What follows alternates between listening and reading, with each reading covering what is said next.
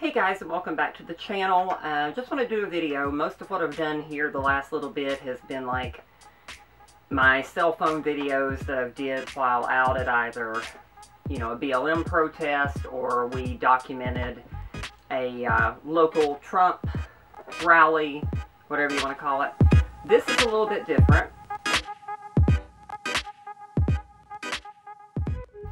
As you know, all of us have been kind of locked down for a while with quarantine and the stay-at-home orders that a lot of states had. I was on it for quite a few months. I am back at work now, but I did something with my time off while I was around the house, and I kind of wanted to share it with you a little bit. So while I was off, I chose to write. And what you may not know about me is one of my big passions in life, the only thing I've really ever wanted to do professionally that I've ever had a passion for, was writing.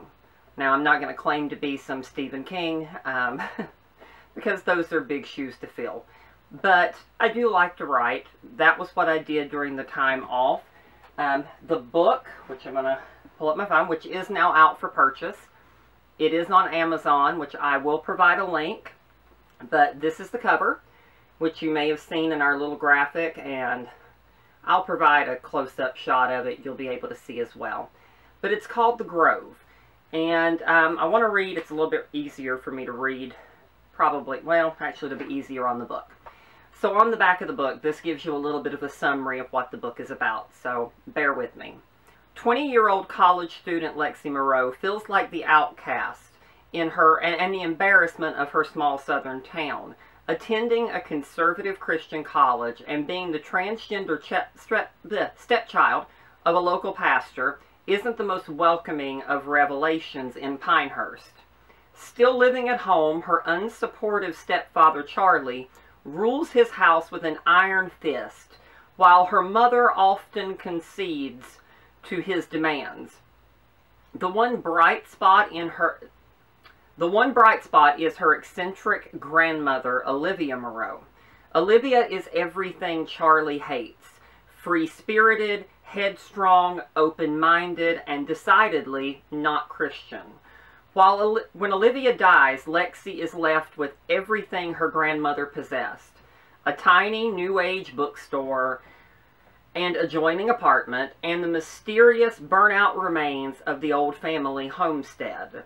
As her college and home life continue becoming more and more contentious, Lexi sees her way out. The old bookstore willed by Olivia.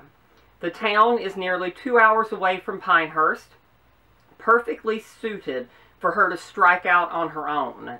Not only is the reopening of Moreau Books less than wonderful news for the more conservative townfolk, there is also something dark lingering over Oak Grove. As women throughout the town are abducted, Lexi finds herself the target of both a dark entity and a small town looking for anyone to blame. Worst of all, it seems her time is running short.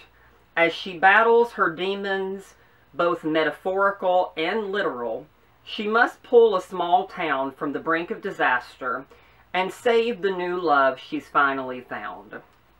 So again, the book is titled The Grove. It is a little different in that we have a transgender lead character, but her being trans is not the be-all of the story. It's an aspect of her identity, but it's not everything, and that was something I really wanted to drill down, because in a lot of books that have transgender characters, if you want to say that, most seem to be biographies. They seem to be about the transition process.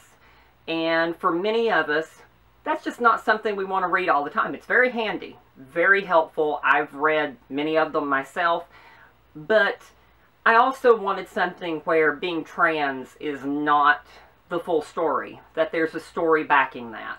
And that's what we have with Lexi Moreau. So I hope you'll consider making the purchase. It combines this the experience of being a trans person along with these supernatural elements of, you know, witches, demons, and these epic battles. I hope that that's something that you'll consider. It is currently $12.99 for the paperback on Amazon. Again, I will provide the link. It is available worldwide distribution, but I'll provide the U.S. link, and if you need any other link for a different part of the world, the United Kingdom, etc., please feel free to leave a comment, and I'll be more than happy to update the description to include that.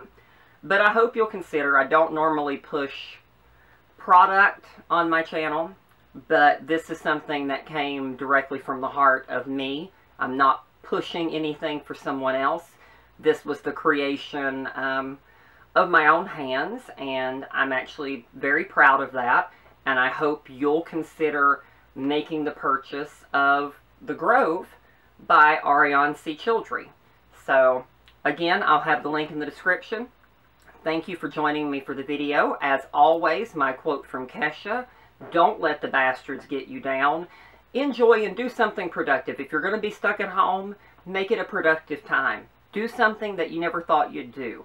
You want to get healthy, get on an exercise regimen. You want to, you know, experience more photography. You have a lot of public places with parks and etc. that you can go with social distancing, and I always encourage mask use. We use them all the time when we're in public and social distancing isn't possible, and I encourage the same for you. But, you know, and if you want to write, take the opportunity to write. Maybe it won't turn out to be anything. The first book I wrote took 10 years, and the sales on it, which it is available, but I'm not going to plug that book, have not done that wonderfully. But if it's a passion, keep pushing for it. Keep trying. I hope you'll enjoy this. It touches home, especially in our community, our little channel where we have a lot of trans viewers, myself being trans, of course, if you've watched my previous videos. So I hope you'll enjoy this. And that's pretty much it. Until the next time, thanks for watching. Don't let the bastards get you down.